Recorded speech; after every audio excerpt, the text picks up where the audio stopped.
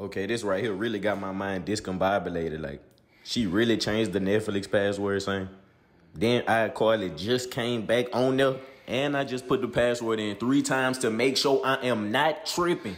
Her oxtails and cabbage smelling ass clearly had to change the password. I gotta call her. Can't let this slide, man.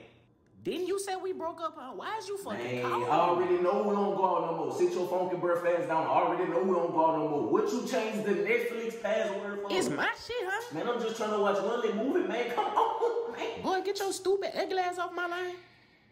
I ain't gonna lie, I do feel played as a bitch. She got me with that one. Uh-huh. You got that one, bitch. Mm-hmm.